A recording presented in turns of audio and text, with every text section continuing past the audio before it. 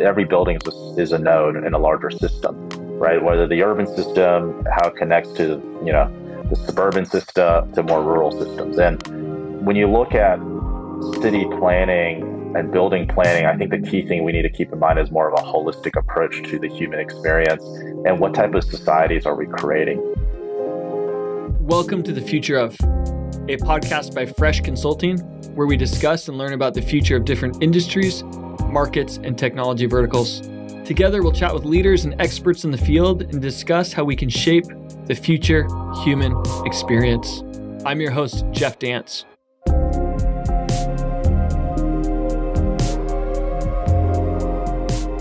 In this episode of The Future Of, we're joined by Jordan Sun, Head of Product, SoftBank Robotics Americas, and Chris Rohrbach, Vice President of Hughes Marino, to explore the future of the office building. Welcome. It's a pleasure to have you with me on this episode, focused on the future around the office building, and everything that comes with it. I'm excited to have two experienced leaders and to talk about the future together. Jordan, if we can start with you, if you can just tell the listeners a little bit more about yourself to kick off. Thank you, Jeff. And it's a pleasure to join you and join Chris on this podcast. So a little bit about my background. I started out in finance, originally my career at an investment bank before spending several years at the intersection of the national security community and technology, where I had the opportunity to both serve as an Army officer in traditional infantry, as well as special operations units, but also spent time as a diplomat as well on the civilian side, and then spent the remainder of my career in healthcare, both in medtech, including surgical robotics, to also digital health platforms as well. And then spent some time in venture before the pandemic happened, where I then decided to join the city of San Jose and work for the mayor as the chief innovation officer for the city, and then found my way to SoftBank very recently. Awesome. Excited to have you here with us. For those that don't know, SoftBank is the largest investor in robotics worldwide and invests a lot in the future. And they're thinking a lot about the future of the office building and, really about the future work and the robot-human interaction. So excited to have, I know you've kind of traveled the world, Jordan, have had lots of different leadership experience in the workplace, in the boardroom, on the battlefield, right? Having done a few tours.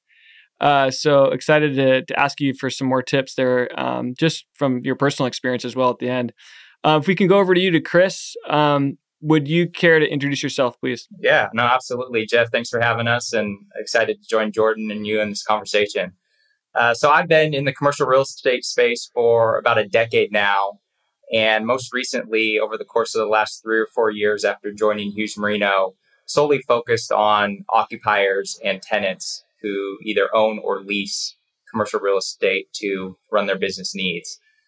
Before that, I spent a little bit of time in customer service and retail sales at Nordstrom, coached some football along the way as well. And when I'm not at work trying to help companies solve their office space needs, I'm a husband and a father of 3. Awesome. And an ultra marathoner. That's right. Yeah, no, excited to have you. I've been impressed with Hughes Marino and their focus on the human experience, not just as a broker, but really about how do you make workplaces work well and consider all that a human is and that we are. And so I'm excited to get your perspectives and also some thoughts there at the end about, just mental toughness, being a ultra marathoner and how that plays into your busy life. Absolutely. So with that, let's dive in.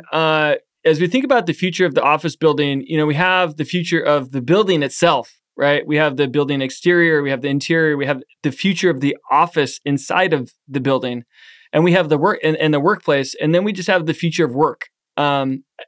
All of these things are big topics, essentially. They're all kind of interrelated as we think about designing the future. So this episode is a little bit broader because it's interconnected to all of those pieces. And it relates to the human experience, given that the city itself, is in the buildings. The building is a node in the network of a future smart city. And we've seen through COVID how interconnected we are, right? Like we're going to get COVID, whether we really like it or not, whether we close our borders or not, right? And so as we think about the interconnectivity of our lives and how we travel and how we work and how the building is a central node to our workplace, really excited to dive in and to get some of your thoughts. I want to start with today and then kind of move into the future, and then at the end, kind of get some of your personal advice. So if we start with today, what are some of the problems we're seeing with office buildings today? Chris, start with you. What are some of the problems that, innovation often comes from problems. So what are some of the things you're seeing in from your experience? Yeah, I think most of the problems that we're seeing and we're hearing from clients of ours and just groups that we're talking to obviously are surrounding the aspect of health and wellness, right? There were the companies that were always forward thinking when it came to their office space that, provided the additional amenities for their employees or sought out buildings that had these various aspects to them. And the reality is, though, most companies were not thinking about that. They were thinking about how many private offices, how many, square feet per employee, and that was about it. And if there were any additional considerations, a lot of those were more around energy efficiency. So I don't know if you guys are familiar with LEED, but LEED was kind of like the main player in terms of certifying buildings for being energy efficient. And what we're now starting to see is there's this kind of focus on wellness. So LEED has rolled out their own indoor air quality certification. There's other groups like WELL, which is the International Well Building Institute, that have their own certification. So a lot of the issues that we're seeing are stemming around this whole concept of just wellness and health, and how does that interact with the employees. Thanks for those current insights. Jordan, what about you? What are some of the bigger problems, especially being at the city level, working with other corporations, buildings being a node in that city? What are some of the problems that you see or have seen?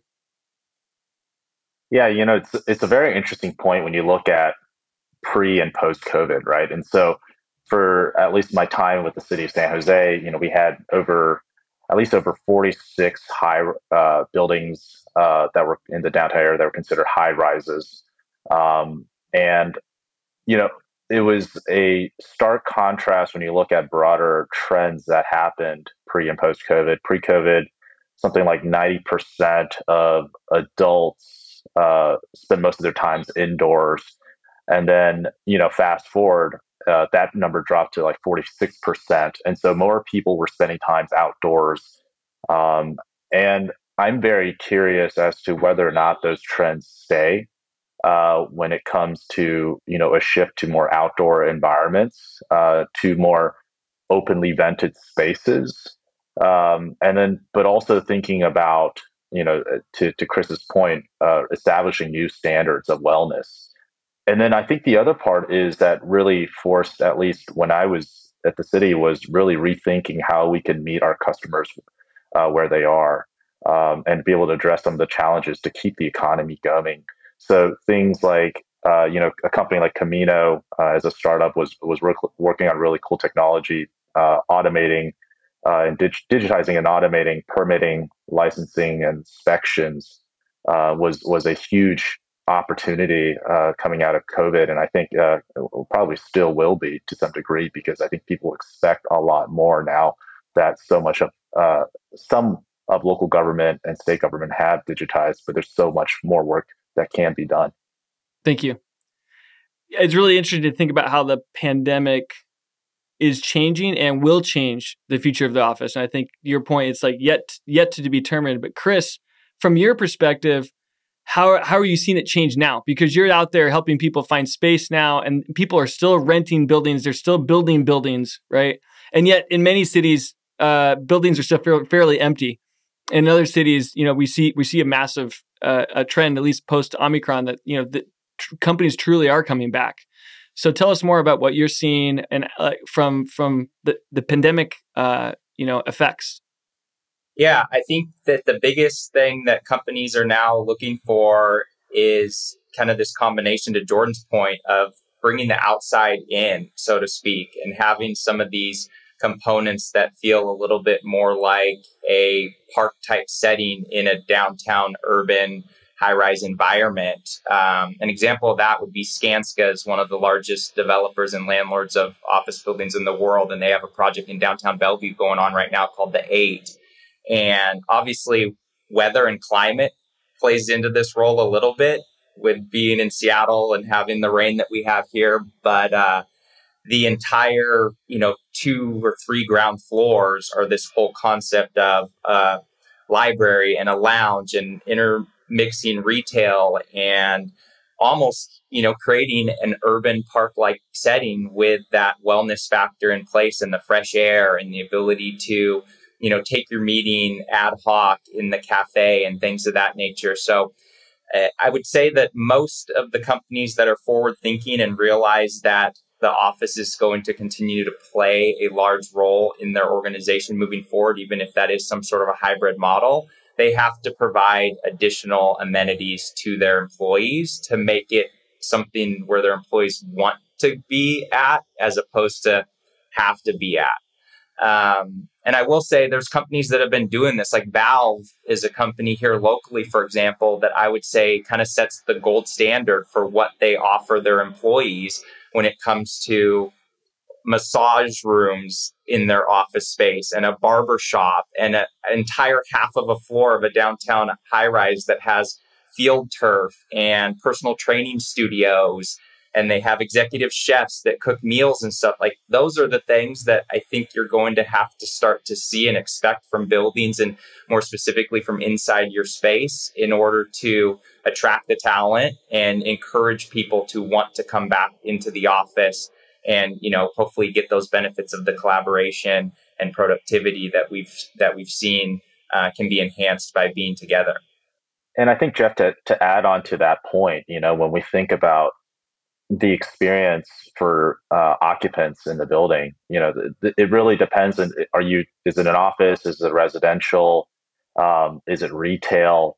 But I think there's some consistent themes that I think were highlighted there, which is at the very least, the feeling of safety and cleanliness is definitely prioritized, right? And so what was really interesting here for SoftBank, at least, is seeing some of our customers respond incredibly positively, including their staff, with our cleaning robots, and saying, look, covering 99.9% of our areas and having pathogen removal out of our floors is a fantastic offering to say we have a commitment to your safety and your experience.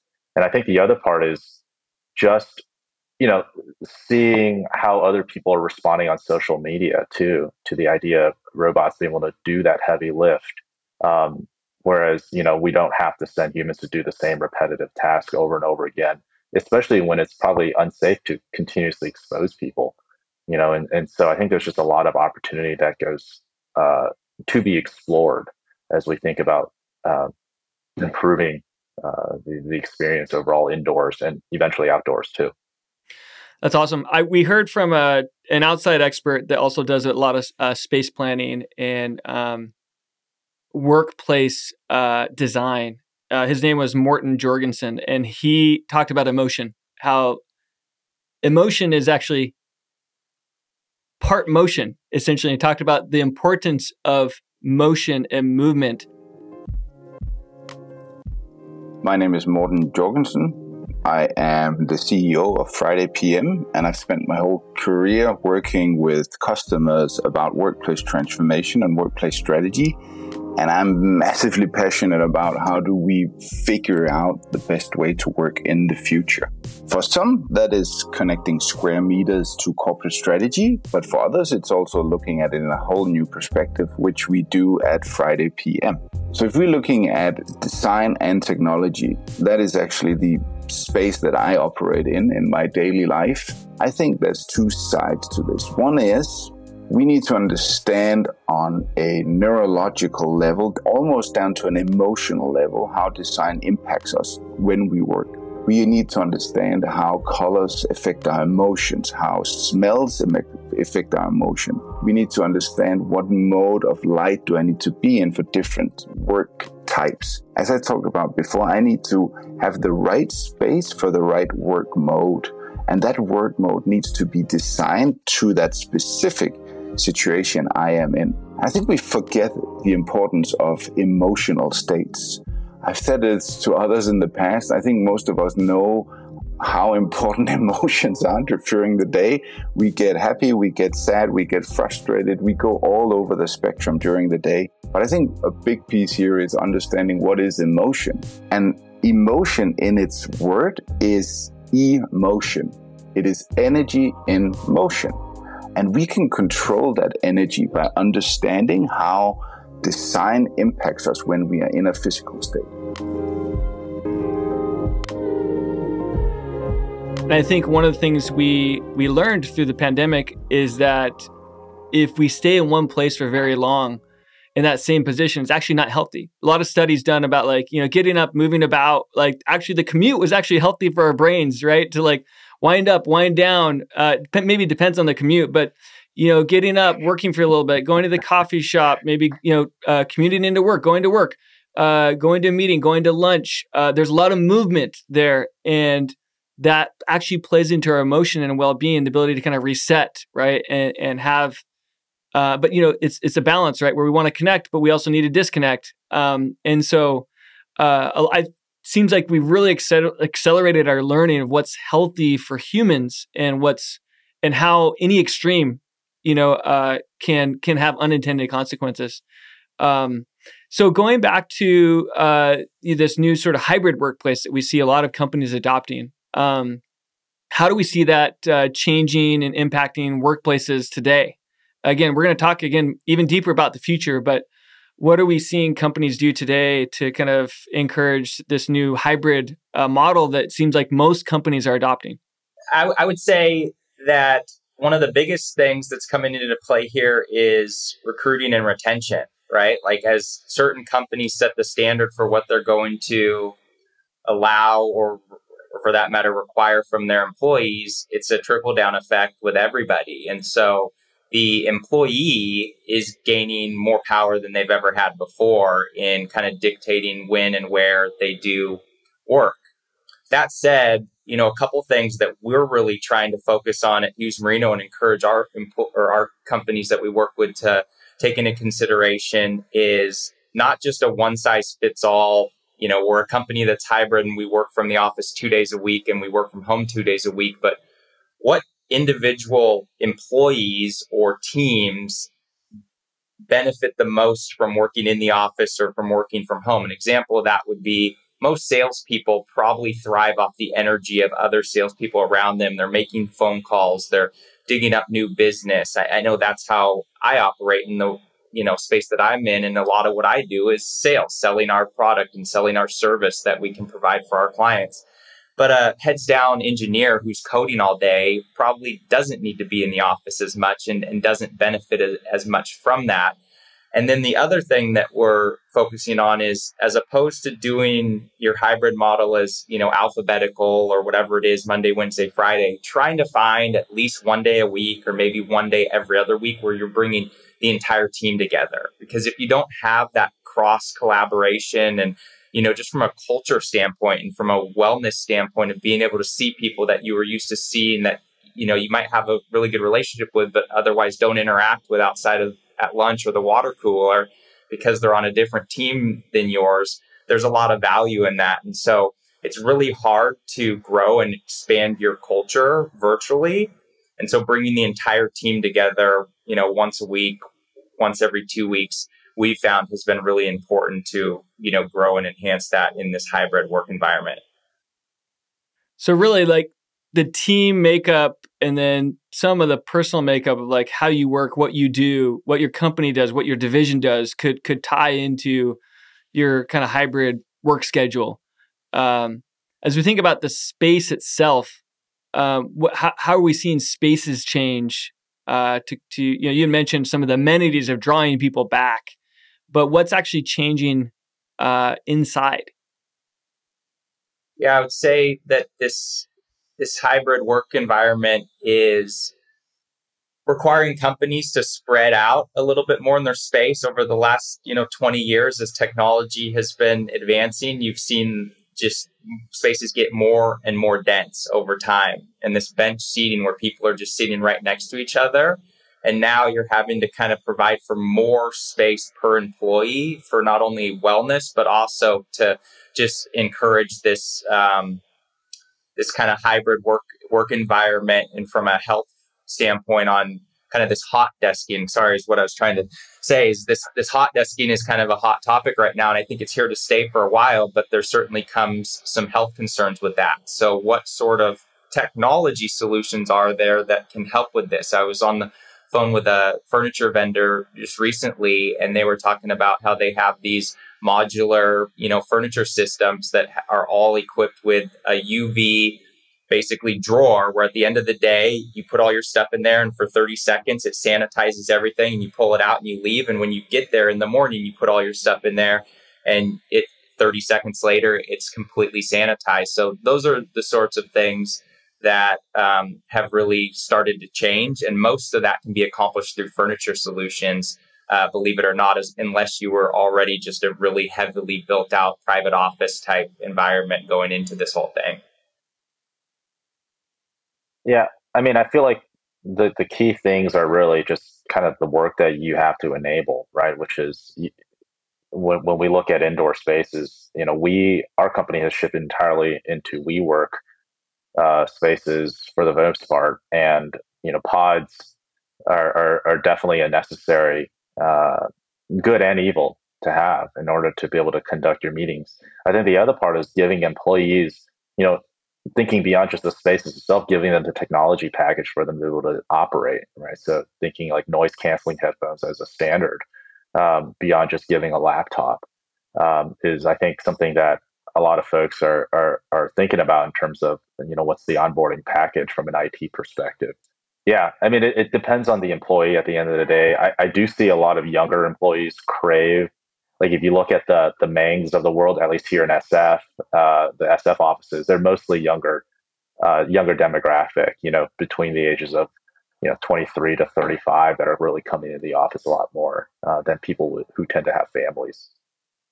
Let's shift to just kind of focus a little bit more on the future. Appreciate all the insights so far on kind of the present day, some of the trends we're seeing, and we can't ignore how big the pandemic has been for accelerating so much shifts that could have taken 10 years to accomplish that, were accelerated in a year or two. So, some of the future we're seeing now because we accelerated it. But so as we think forward, 10 to 20 years from now, what are some of the things you guys see in the future? Yeah, I think the thing that I'm most excited about is how do we start crafting, to your earlier point, every building is a node in a larger system, right? Whether the urban system, how it connects to, the suburban system, to more rural systems. And when you look at city planning and building planning, I think the key thing we need to keep in mind is more of a holistic approach to the human experience and what type of societies are we creating. And so the three things that come to mind for me is at least is health, and health and wellness goes beyond sterilization and emergency events, right? I'm thinking just encouraging people to have a healthier lifestyle, to Chris's point, to move and be active, to be able to mix with other populations. I think the second thing that comes to mind is accessibility, to enable that you're building a city that is accessible for all, given the high amounts of disabilities that, I think people don't expect Americans to have as a percentage of our population. And I think that will only increase as our aging population gets older.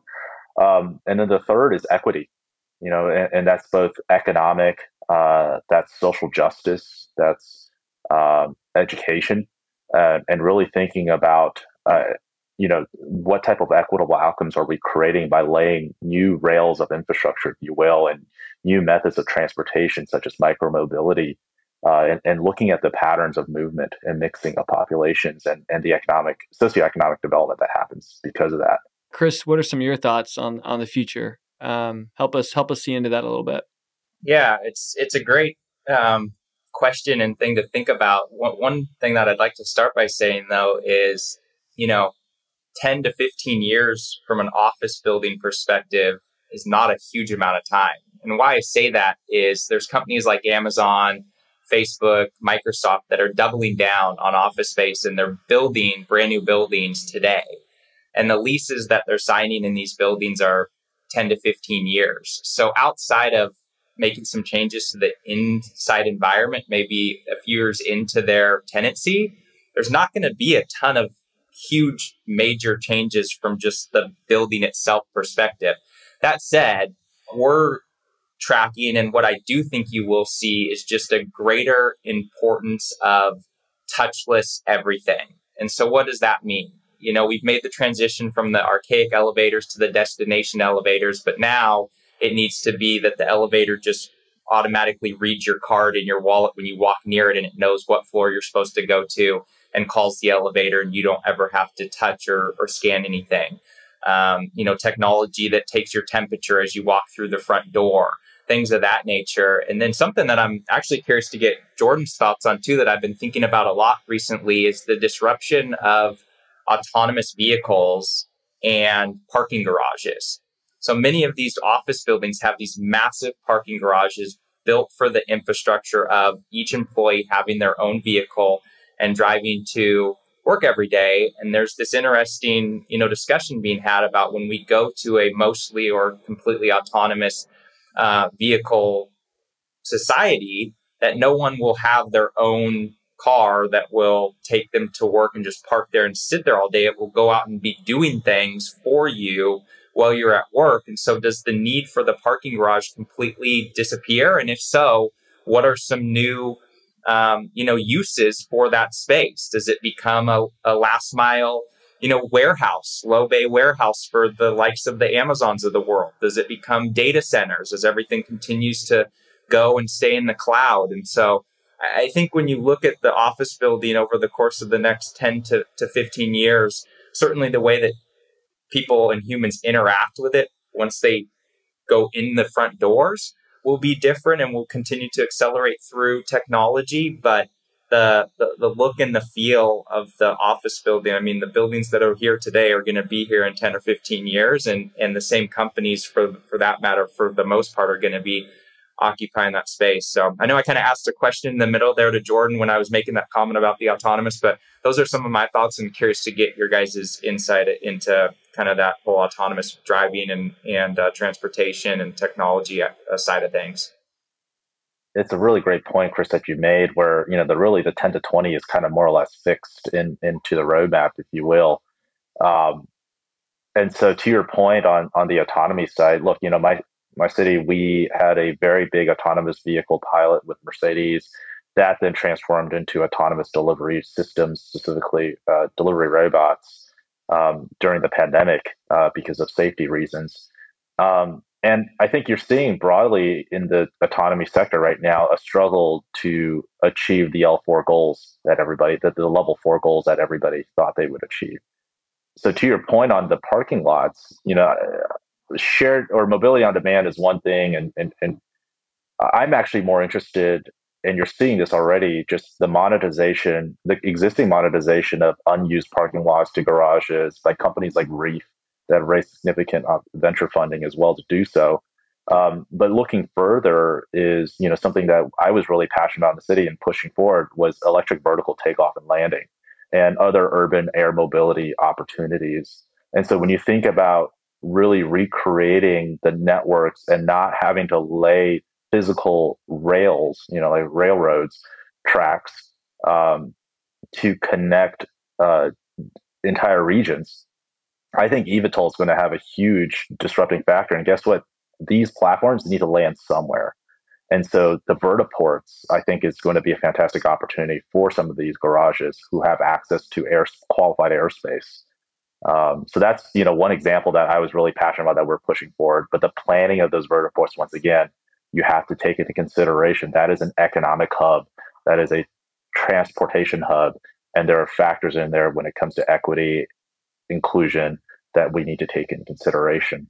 But 50 years out, actually, if Jeff, you're okay with that, I would love 50 years out, I would love to see all the stuff that we're seeing in material sciences that I see in the national security community and defense community when it comes to self-healing properties of materials, things that are self-annealing, such as streets, to buildings, to just new experiences with obviously metaverses. It's huge, but think about mixed reality spaces. And then I think the last part is biophilic environments where we have natural organic properties built into our buildings that are, carbon positive in terms of the overall experience, but also impacts our mental well-being by mixing, nature back into highly inorganic structures that we've created over, since we've modernized as a society. Let me comment on a few of these amazing insights because it's awesome. Thinking about the parking garage, there's less cars. There's also autonomous cars in the future. How do we think about the parking garage and all the different use cases that the parking garage could entail? Because that's a ton of space underneath buildings, right? Mine would have like a skate park and a bike park and, the indoor ski park if I'm in Dubai, which I experienced a couple months ago. And then thinking about the top of the building, the vertical landing pads, right, for these electric vertical takeoff and landing aircraft. People think that's really futuristic. We think about the Jetsons, but the reality is there's billions of dollars. There's 20 companies working on that right now. Over 1,500 have already been ordered by 9 airlines. They're saying we need to be in this space because we know it's huge in the future. So as we think about the buildings being, hey, if you're going to get in one of these, like you need to go somewhere. So where you need a place to land, right? And what we've also seen through the pandemic is people moving farther away. So how do we increase some of the mobility? It seems like this is a place that could really take off because of the dollars, because of the technology, and because of the pain that comes from commuting on the ground. Obviously a massive complex thing there are a lot of players at the macro level, at the micro level working on this. But as we think about the building being a landing pad, I think that's really exciting. Also thinking about underneath the building and thinking about all the parking optionality that could happen. I liked your point also about renewables. And I think that seems to be an important trend. These buildings are huge. They're like mini cities. They have their full ecosystems inside. Modern buildings often are mixed use.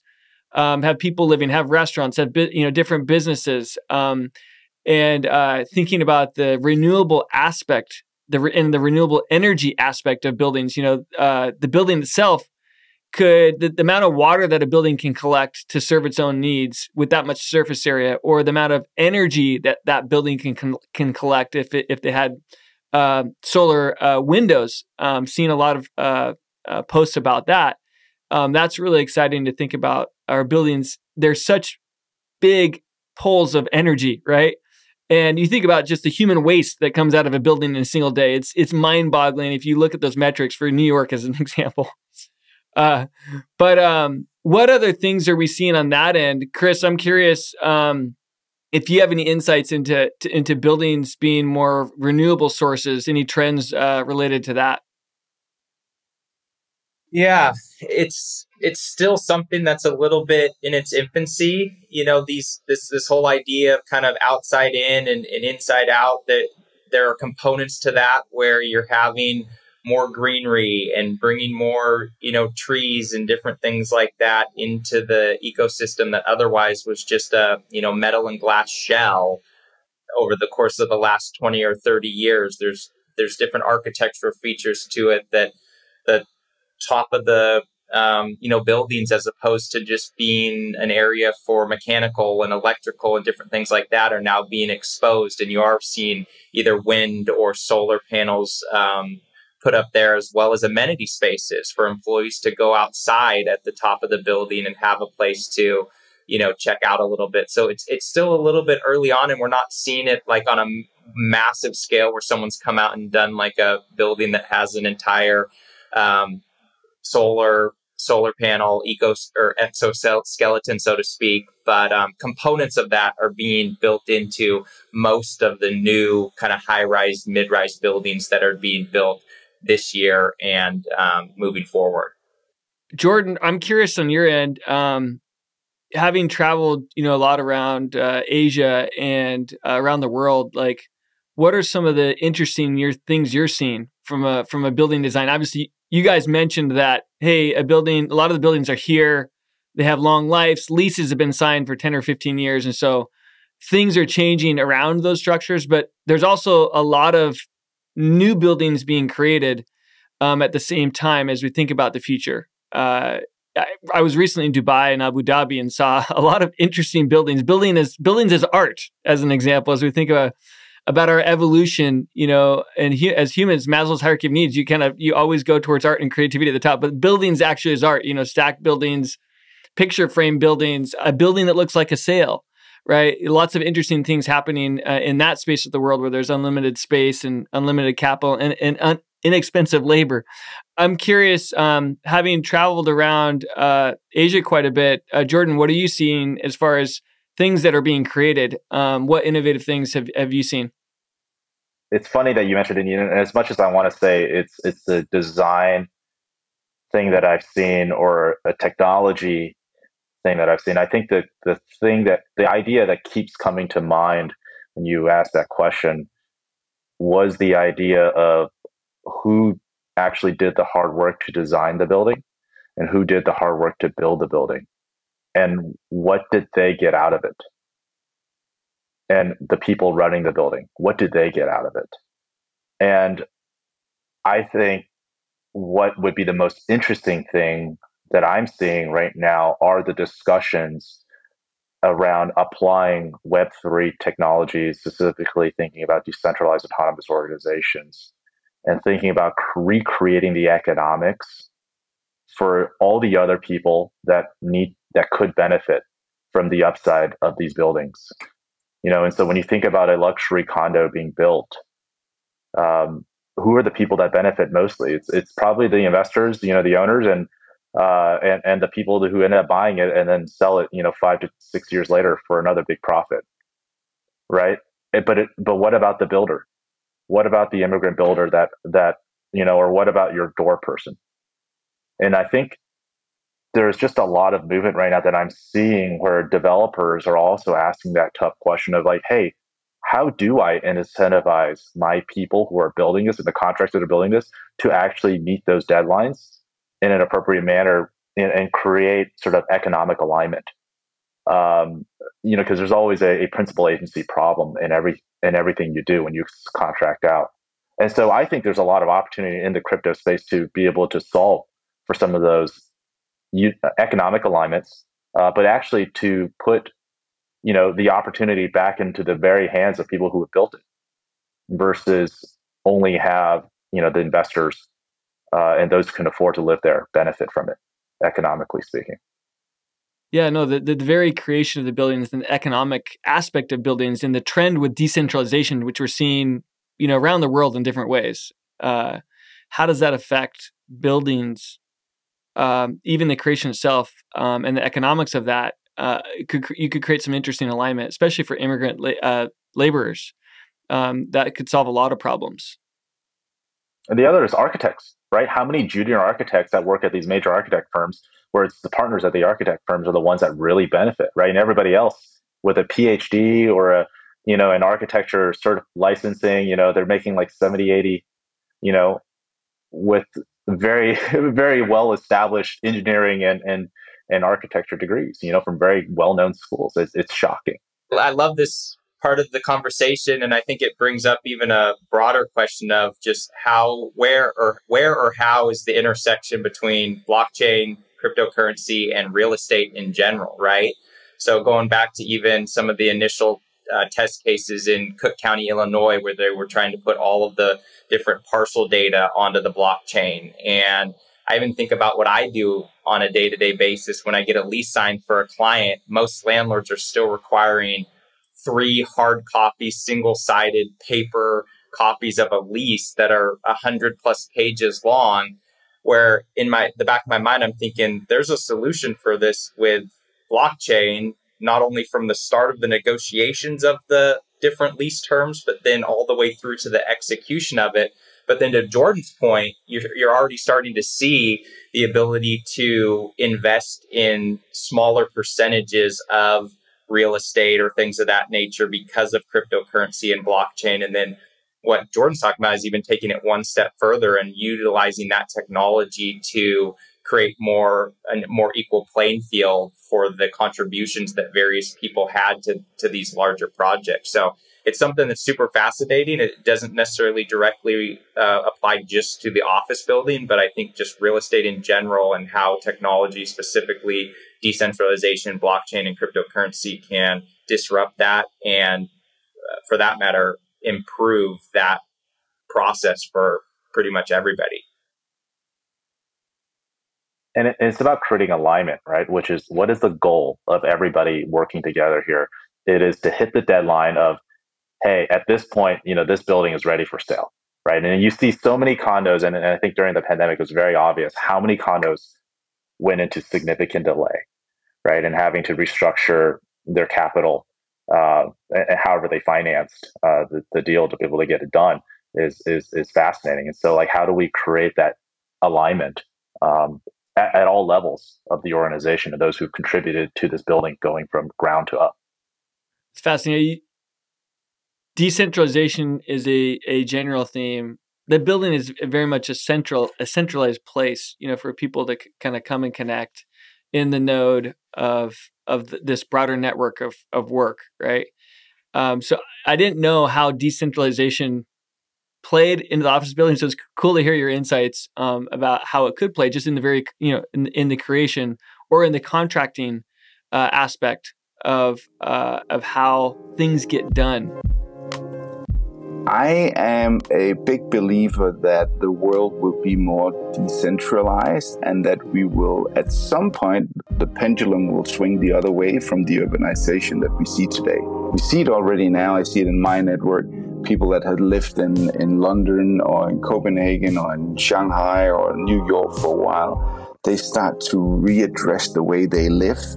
They might move a little bit out of the city to go into the city for work, or some of them have bought vacations houses away from the city, so they spent Thursday, Friday, Saturday, Sunday there. They're still working, but they have multiple locations. So the impact for the office building, I think, is twofold. I think it is, we will, as human beings, kind of take a stand on the life that we're living today. And then on the other side, I think technology will have a massive influence on the way office buildings look today. One simple fact: today, office buildings are leased per company.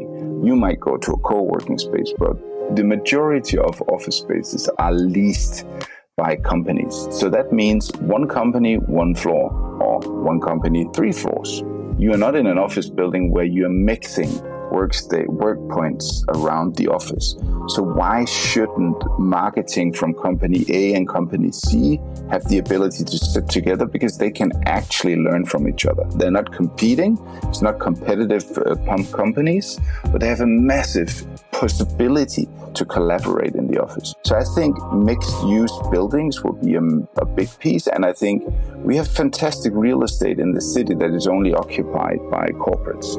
And I walked through London the other day at my travel here at 9 in the evening. It's empty. It's deserted areas. And I feel so bad for this because it's not utilized in the right way. So I think mixed use will be a big piece for office buildings in the future as well. As we think about technology itself, it seems to be kind of a force in of itself. It has a life of its own a little bit, right? It just keeps rolling, and sometimes humans are trying to catch up, right? Like we're trying to catch up with what's coming because there's economics to creating new technology. So as we think about, the future and the human experience, how can we be better designers of the places that we work? You guys had mentioned a lot of topics so far, but as we think about technology itself, like Jordan, I'm interested in some of your thoughts because, SoftBank is bringing a lot of robots to kind of support. And does that compete with the human experience? How do humans and robots work together? These things are going to happen no matter what. And without knowing more or thinking about more, we can't kind of design with intent. So interested in some of your thoughts on that. Yeah, and I think, with physical robots, and even with, robotic automation, when it comes to software, I think the goal is always to augment and empower, right? And I think that's a really important goal for us to have in mind as we think about, going back to my days of when I was, before I became an officer in the Army, just, looking at our vacuuming robots or whether it was vacuuming, sweeping, or polishing floors in the barracks. And it was, terrible jobs to do, right? To also cleaning the latrines. Like, no, there's like the detail, we call it details. Like that's the detail nobody really wanted to do, but you had to get it done. And so you would volunteer for it. There is just so much opportunity where, when we look at what people actually do and reflecting on the purpose and dignity of work, that I think is quite interesting. And we're seeing a lot of that trends happen. And I think at the same time, you match that with, the Great Resignation data that you're seeing. I think there's a really interesting shift to think about how can we rethink the traditional tasks that are being done, and also give people the opportunity and space to say, look, maybe I can put resources towards upskilling, and enable you to, go from cleaning toilets to being a robot operator, and have these additional toolkits available. And so I think there's a host of services that haven't even begun to, I think, fully emerge when we think about the robo economy that needs to happen. So I'm really excited for what happens in the next, I would say even 10 years. Really like the notion of augmenting, sort of integrating versus replacing. I think a lot of humans, I think in studying the computer and the advent of the computer, we feared that computers would replace people. And the reality is they did. They also just changed how we work. Right? We ended up doing a lot more knowledge work, right? Like 4 to 5 people being in the knowledge workspace versus being out in the fields. And as we think about this the fourth industrial revolution that we're hearing about, that's trending at the global level, as we think about the future. Definitely dirty, dull, dangerous, repetitive. It's all the jobs we're not able to find people for right now, right? It's like, all these jobs that, that we can't find cleaners for buildings. We can't find workers that are coming into the restaurants to do some of these jobs. Construction has had this problem for years. It was a national crisis. But we're now seeing this fold over into all these other industries. And it seems to be coming back to the nature of work, right? And so how do we encourage the space for humans to do their best work, right? And also think about where robots come in that can work 24/7 and take over some of those things that no one really likes, right?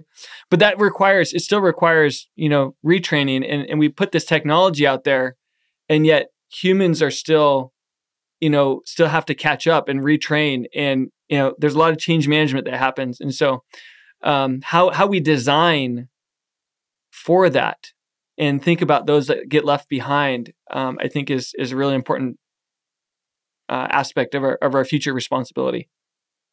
Yeah, I mean, it's I use like Microsoft Excel, right? Everybody, I think at the time, I think when Microsoft Excel first came out, oh, it's going to replace so many people that were doing, entry and record keeping, right? But instead, what did it do? It ended up creating a ton of data entry people. They went from physical to the computer to the PC, right? And the second thing that it created was data analysts.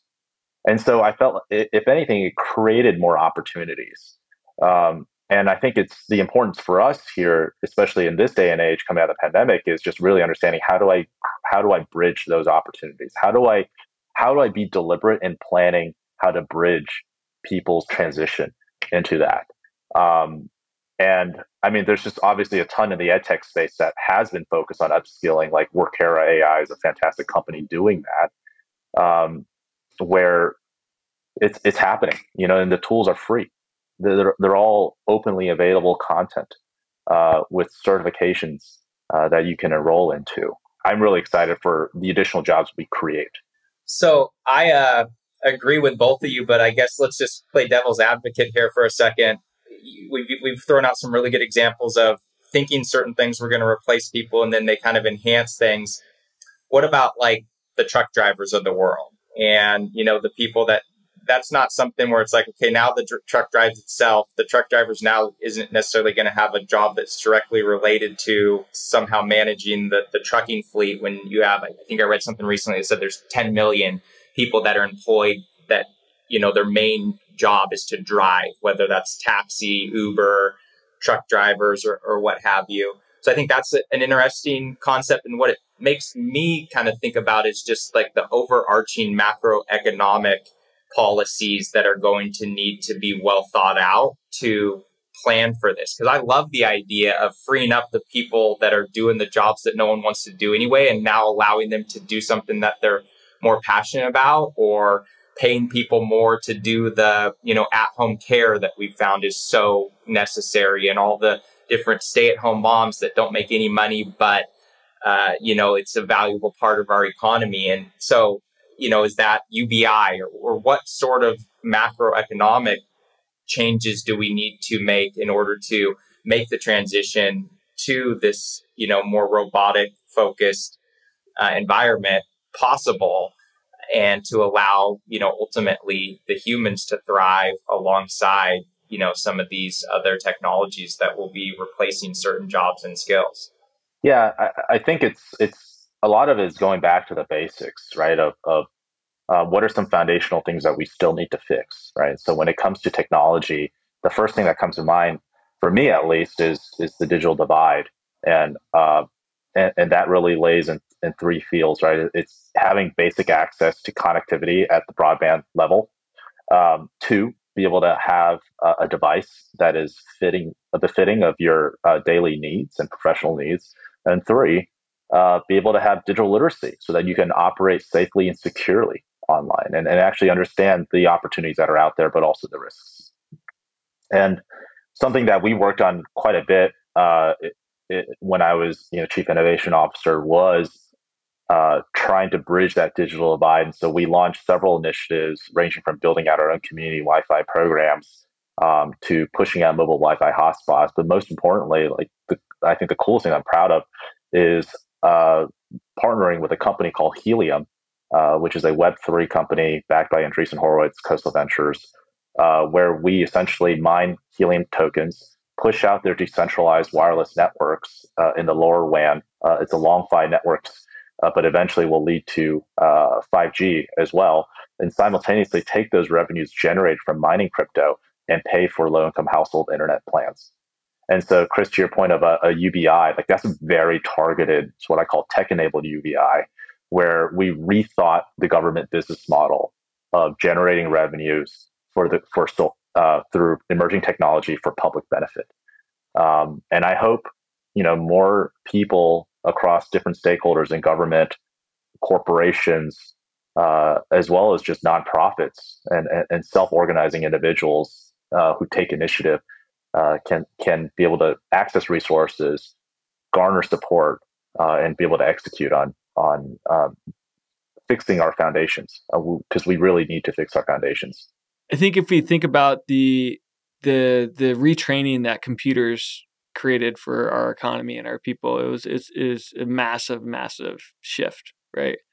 If we think about the last 15 years and what the digital evolution has done, it's created a massive shift, for better or for worse. And I think it happened so fast that we weren't aware of the unintended consequences, essentially. But now that we've learned, and we're seeing the pros and the cons of connecting and the importance of disconnecting, and better understand our own brain and our emotions. And I think that's the opportunity to design for the future. And I think as we think about robots, I believe these are just machines that have more intelligence, some more intelligence. They can be smarter, but machines aren't new to humans. It's just that the AI and intelligence, actually things truly being smart versus just doing logical things and repetitive things automatically, that this is a new wave. And I think it begets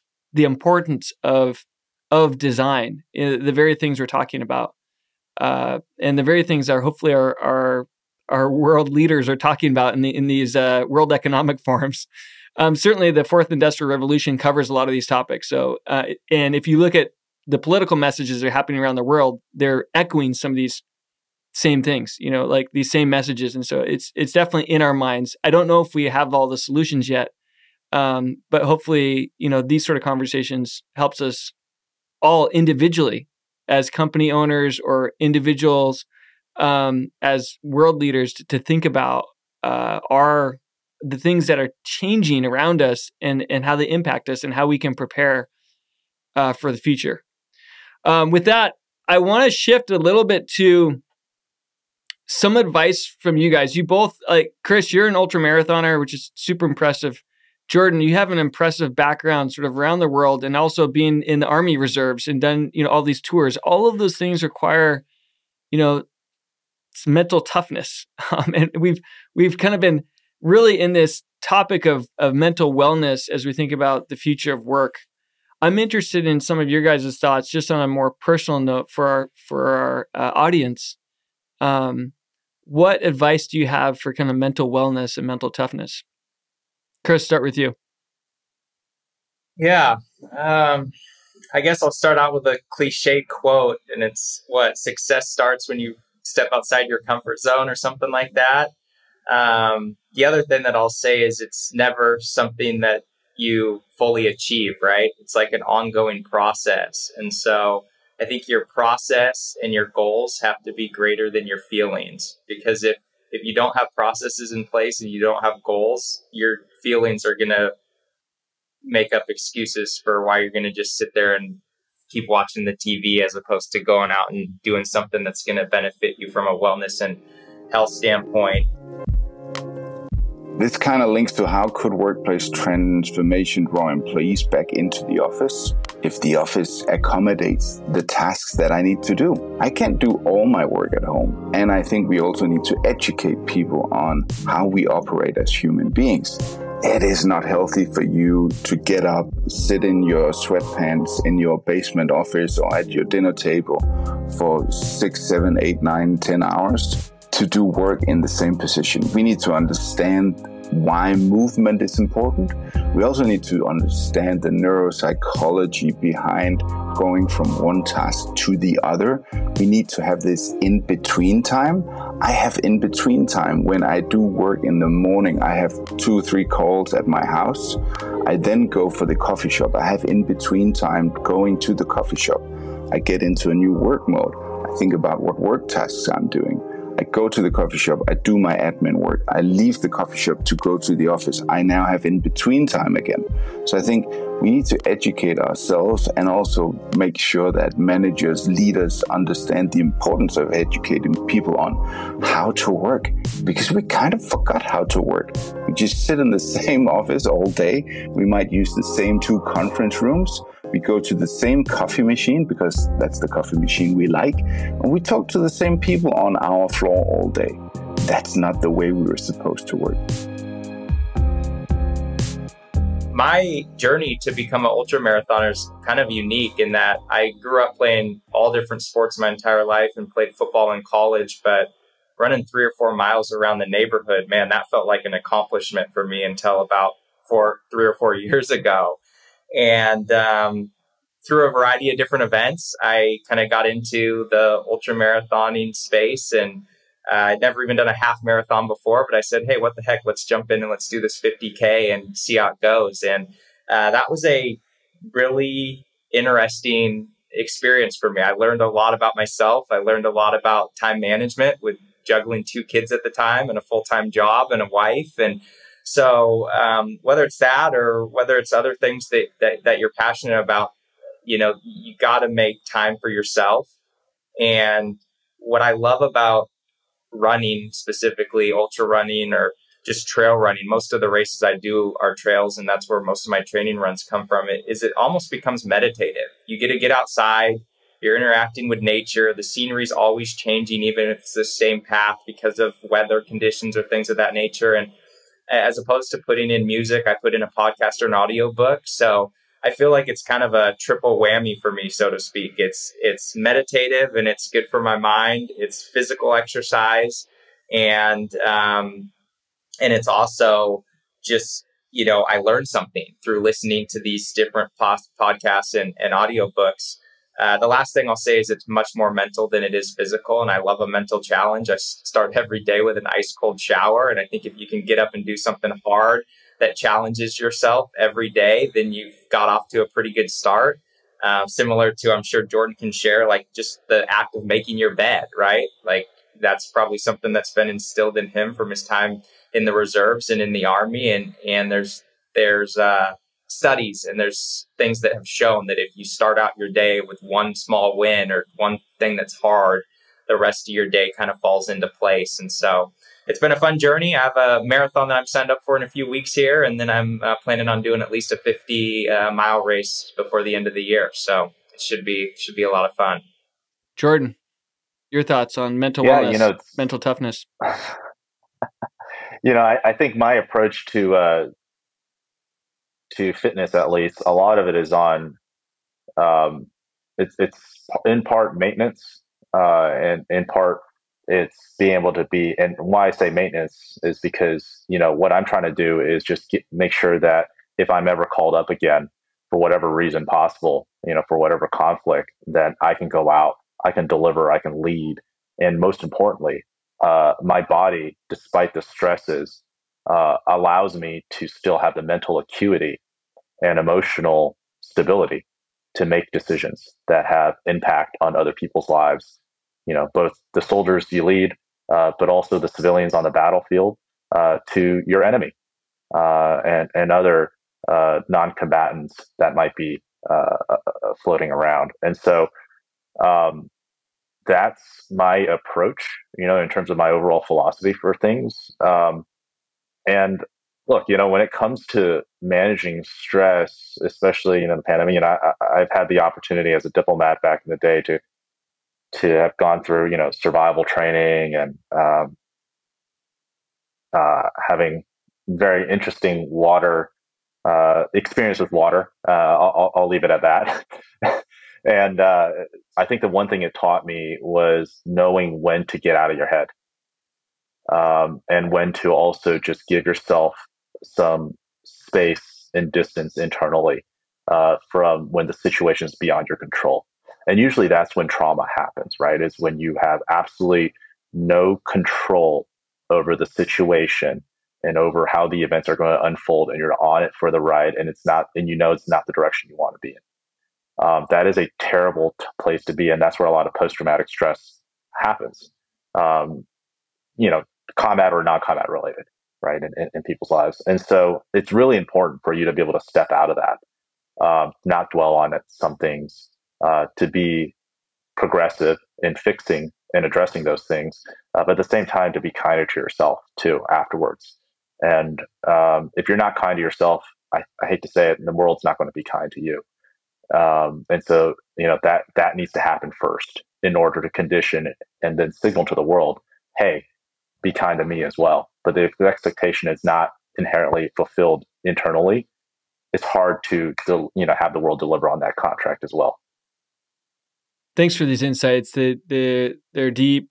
They're actually related, to kind of how we connect and disconnect. And a lot of what we learned these last couple of years, I think, hopefully shape our role in shaping the future and thinking about the buildings we work in, the exercise that we do, or the routines that we have that give us the fortitude, and give us the peace of mind.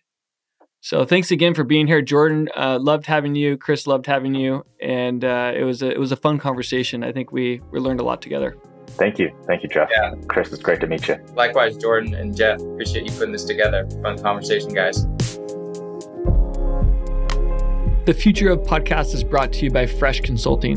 To find out more about how we pair design and technology together to shape the future, visit us at freshconsulting.com. Make sure to search for The Future of in Apple Podcasts, Spotify, Google Podcasts, or anywhere else podcasts are found.